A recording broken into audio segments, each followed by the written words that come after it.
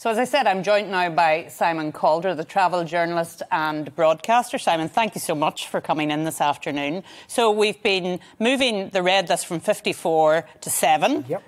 That's really good news.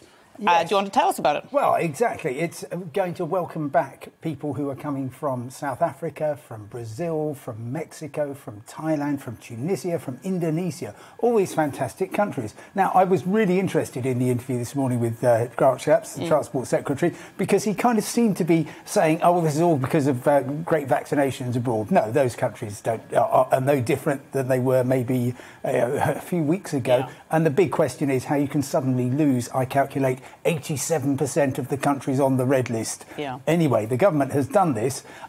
It makes it sound as though everything is still really smooth and really easy, but in fact the UK is still a real outlier. So you can go to all these lovely places, and the main thing is, of course, it's going to make such a difference for families who will now finally be able to be reunited. I've had so many stories of people in South America, in South Africa, cut off from their families. So that's great, because it's effectively, you know, if you say £2,000, 11 nights in a hotel, that's effectively a travel ban. But you're still, when you come in, even if you've been fully vaccinated, and even if it's in one of the minority of world's countries where the UK recognises your jabs, bear in mind that most countries we say, don't really like your jabs, they don't count. Yeah.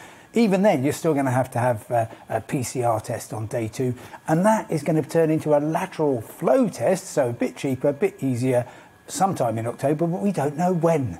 And this plan that we heard about for videoing yourself taking the test, it seems to have disappeared. Yes, OK, so we've been finding out a little bit more about that. You're going to have to take some sort of picture, so it's really difficult. So not a video? Not a video, no. Right. As you rightly suggest, at one stage it appeared as though you come back from your holiday, you put the kettle on, then you film yourself swabbing your nose and your throat, and you send it straight to Sajid Javid, the Health Secretary. You're not going to have to do that. You are going to have to do something vaguely similar, but it's very, very odd, because if you've got a lateral flow test, which is really quick, really easy, you could say, well, actually, there's a case for testing everybody as soon as they come in. You know, it's going to need some resources, but it will be 100% effective, as opposed to this, which I'm afraid is rather open to fraud and misrepresentation. Yeah, absolutely. You could take a photograph of somebody else's test and send it in and all of that sort of thing. But in any event, I wanted to talk to you about the outbound travel industry here in the UK, because a lot of our airports have lost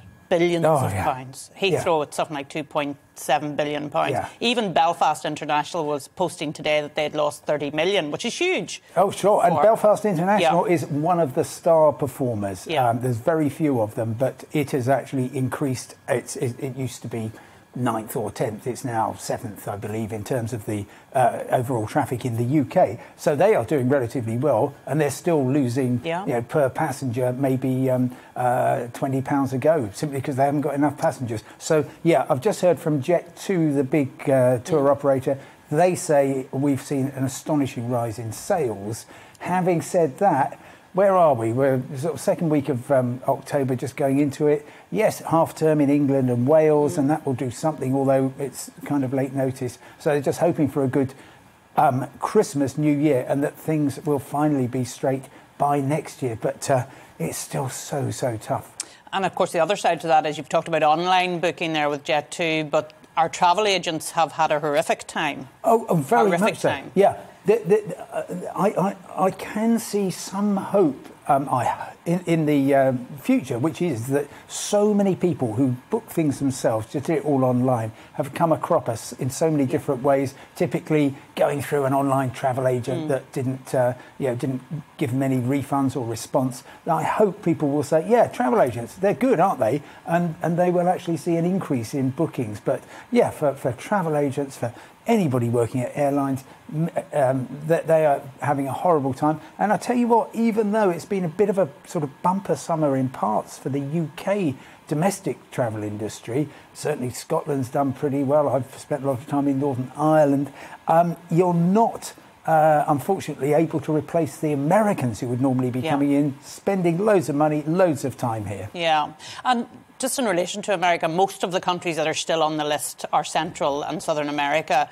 When do you think that's going to change? When do you think those people... Because there's quite a lot of people have family in Southern America. Yes. You can't see them. Absolutely. So when do you think that will change? A huge Colombian community, for example, just around where I live in South London. And they are very, very upset by this. I strongly predict, and you can hold me to this, 28th of October, I think on that day they will tear up the red list completely. They'll say, job done. Now, this is exactly what... we'll have to get you back in on that date now. Well, you will. But exactly 10 days ago, the Republic of Ireland said, we've had a look, we can't see any point in having a red list, so it's all gone. And by the way, anybody who's in hotel quarantine, we're going to let them out now. Unfortunately, people who are coming in or in hotel quarantine in the UK, they're going to be staying there till they've served their full sentence.